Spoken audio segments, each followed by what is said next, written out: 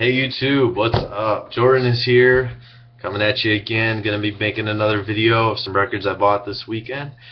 I just want to do another real quick shout out to all of you actually who have been watching my videos. I've kind of been watching the view counts a little bit, and I've noticed that 4 people have watched my 4-part series of the On Away records. About 6 people I think have watched the Alpina ones, and 12 people watched a single video of another person I bought records from an On Away.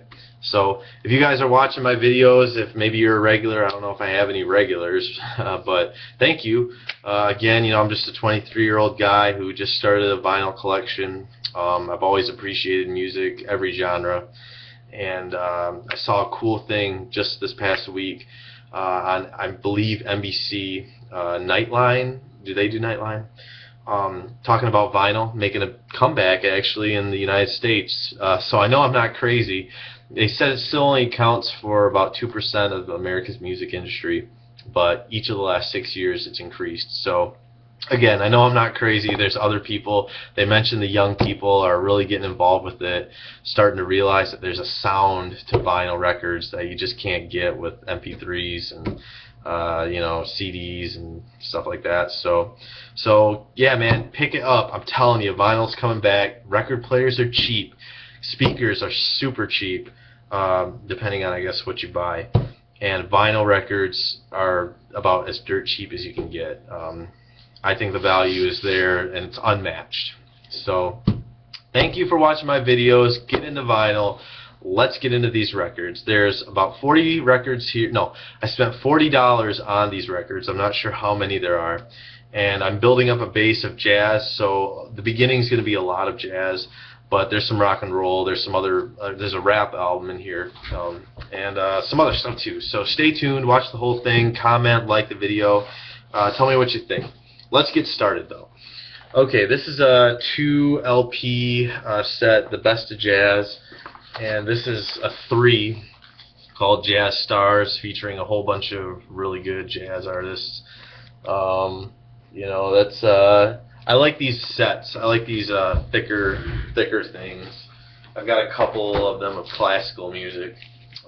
Haven't listened to those yet though.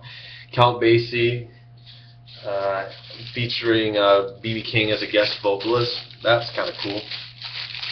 And Kay Starr, I don't know who she is, but I'm hoping that she's like a Billie Holiday or an Ella Fitzgerald, and she's singing along with Count Basie and his orchestra.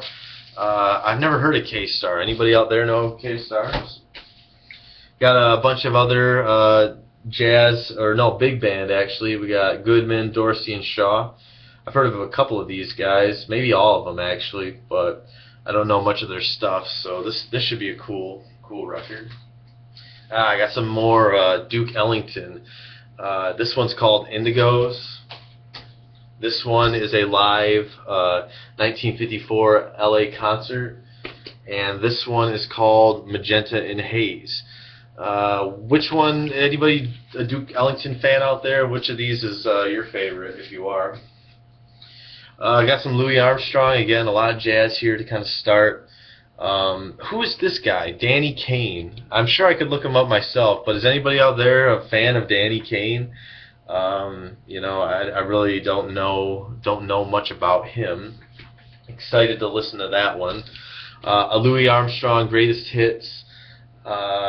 This should be really cool. I think he's got one of the most unique singing voices. That's just, you know, really good, and he's an awesome trumpet player. So I got this because, well, like I said, I'm adding like jazz and like orchestra type stuff, kind of building up a base. I still like that type of music.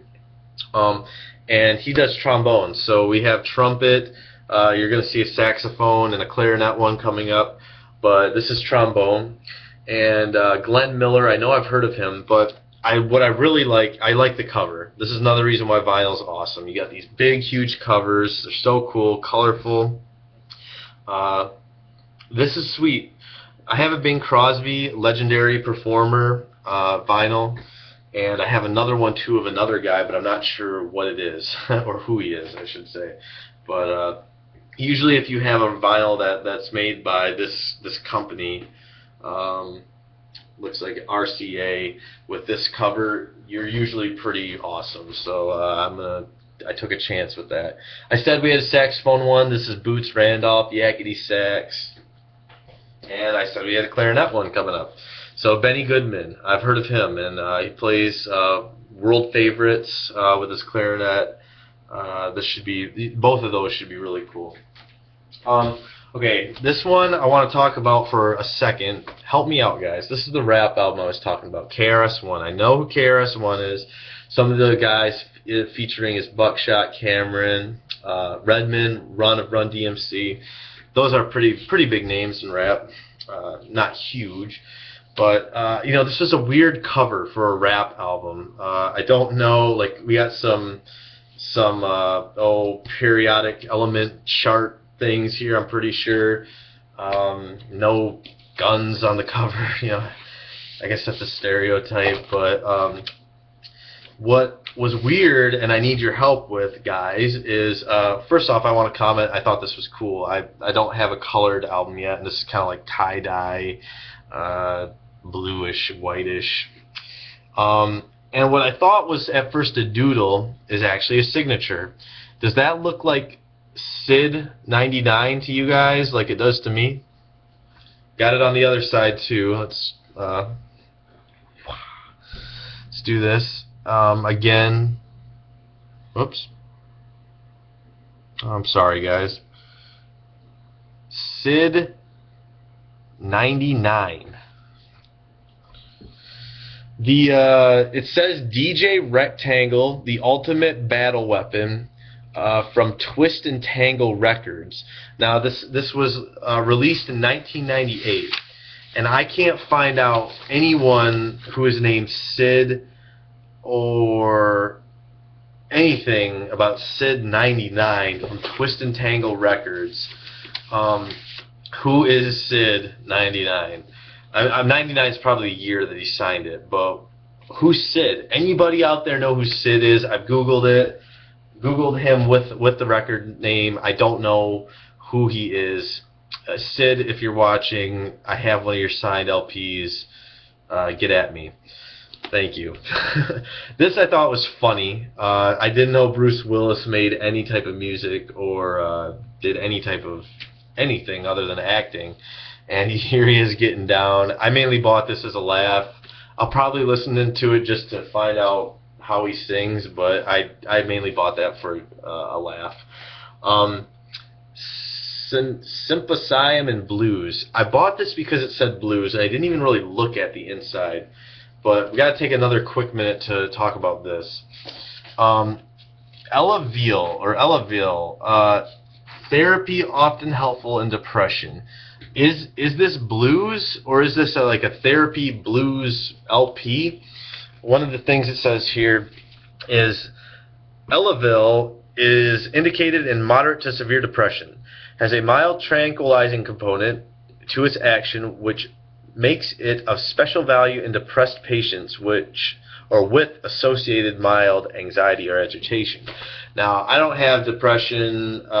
We all have stress and anxiety, but if I play this, am I supposed to feel better? You know, if I'm studying for a test, writing a paper, is this going to make me feel better? I know there's music therapy out there, but I didn't know anything, you know, I guess I've never had anything like that, so I didn't know it existed. You saw my other video that I had a Thunderball 007 video, or LP, and so when I saw Goldfinger, I thought, you know, like, this would be cool, and I'd like to add some more 007 to my collection. I'm looking for You Only Live Twice, and the one with Live and Let Die, the Beatles song on there too. A couple more left here, guys. My Way, Frank Sinatra. Again, you guys know by now I'm a big Sinatra fan. Didn't have that record though. My grandpa would love this. Fats Domino, million record hits. I mainly just bought this because my grandpa used to love Fats Domino, and he still does. But this was cool. Didn't have this Rush record yet. This one's called Hemispheres. The only song I know on it is The Trees, but if you know anything about Rush, they always have drum solos and some amazing bass riffs. So I'm pretty excited to listen to it and check it out for the first time. It might end up being one of my favorite albums by them. Got 2 more left. Sorry, we're already over 10 minutes, but we'll make it quick. I don't know any of the songs on Crash Landing except for Message to Love. Everyone knows Electric Ladyland and War Heroes, but I don't know this one, Crash Landing. I'll have to look it up when I'm done making this video. But if you know anything about it, or if it's one of those, I don't know if Jimi Hendrix made a bad album, but maybe this one's it. Let me know. Anybody out there looking for this? And last one, another Louis Armstrong, Hello Dolly. I just know his song Hello Dolly is one of his biggest songs ever, and this is the one with it as the lead single. And I just love the cover. Isn't it awesome? He looks like he's having a great time playing wherever he's playing. Got his trumpet in hand, and he's smiling, probably singing a song. He's got an amazing voice. I just thought this was a really, really cool record to have. And oops, better make sure that it's not falling out there. Yep, got a nice plastic cover for it to keep it nice and safe. So Hello Dolly to finish it out. So again, guys, those were a stack of mostly jazz. Got some rock and roll, a Bruce Willis one, a rap one. I'd really appreciate the comments if you guys could help me out with that rap one. I don't know where that came from. Like, who are you, Sid? If you guys like the videos, let me know. Is there anything I can do different to make these better? I'm open to suggestions. But again, thank you guys for watching. We're over 12 minutes now, so I'm going to stop jabbering around and let you guys get on with the rest of your day. Keep on rocking, guys. Rock and roll is here to stay. So is jazz and vinyl. So have a good day, guys. Take it easy.